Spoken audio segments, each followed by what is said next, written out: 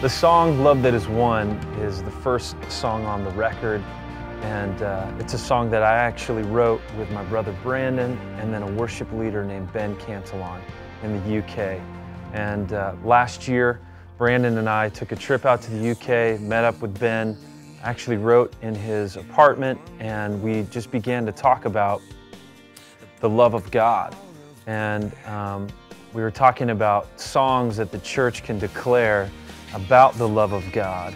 And so I showed him this idea, and it was kind of, infant mode. Ben started messing with it and came up with this awesome chorus.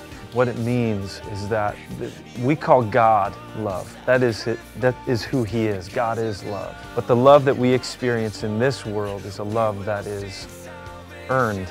It's something that we get when we do something. But God's love is a love that we do not earn.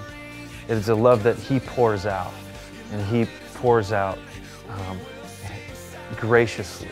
Like a flood, He pours it out on us. And God loved us, that while we were still sinners, Christ died for us. God's love has come to rescue His people. He's come to rescue those who are in darkness. And we wanted to write a song that was saying, we sing salvation's song. Love has come. It has saved us. There's a part in the song, the bridge, and it says, you saved us, you saved us. And it's like we're shouting it out and screaming it out.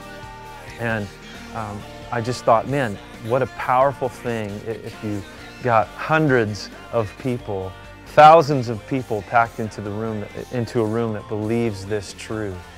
It would sound like an army, and of declaring the truth that God has rescued us.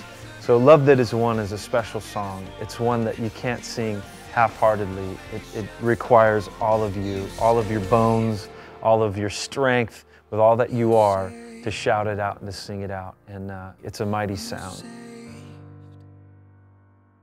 You saved us. You saved